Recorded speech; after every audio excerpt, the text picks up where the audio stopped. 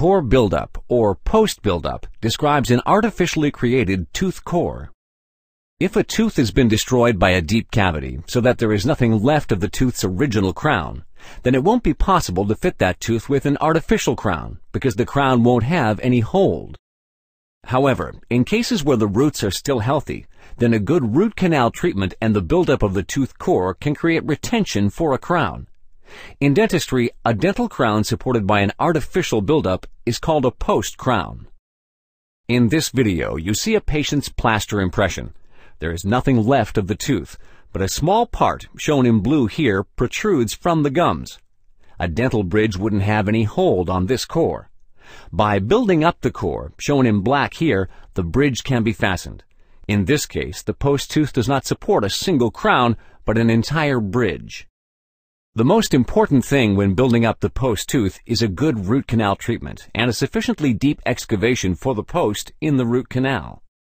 The post should reach at least 1/3 into the root, as this reduces the leverage force acting on the dental root and consequently the risk of a root fracture. When posts are too short, root fractures may result due to chewing forces. You can find out more about this in the video entitled Post-Tooth Fracture. In the video, you will now see what's entailed in a core buildup. First, the tooth core is shown while the old amalgam filling is being removed. The tooth is surrounded by a cofferdam, that's the blue membrane.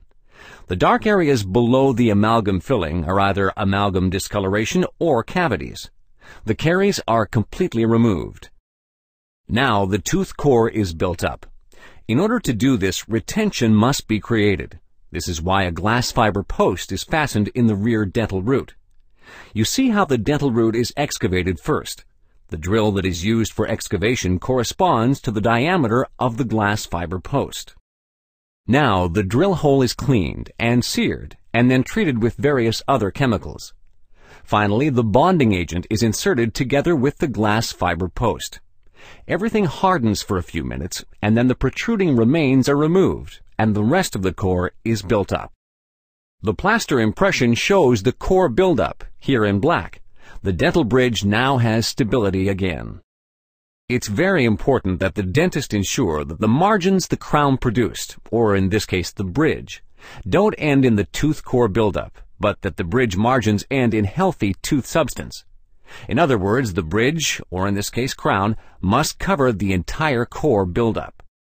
On the left side, you see how the dental crown, in black, covers the core buildup in red.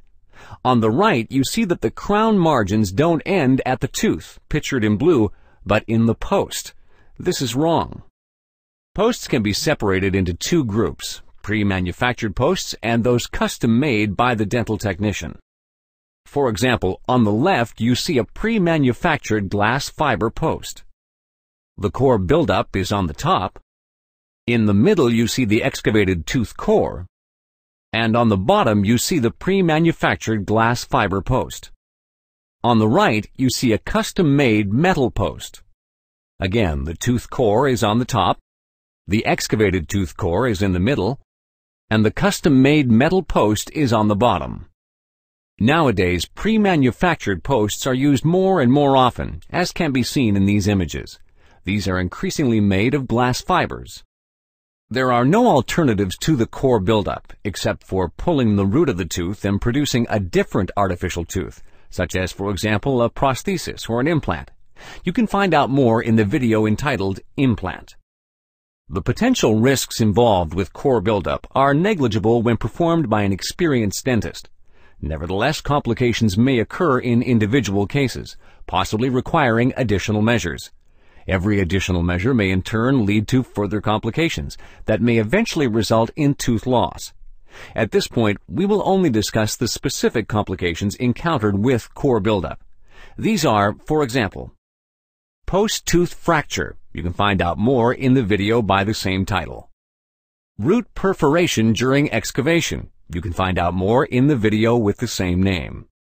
Luckily for patients, such complications have become very rare due to positive developments in medicine in the last few decades.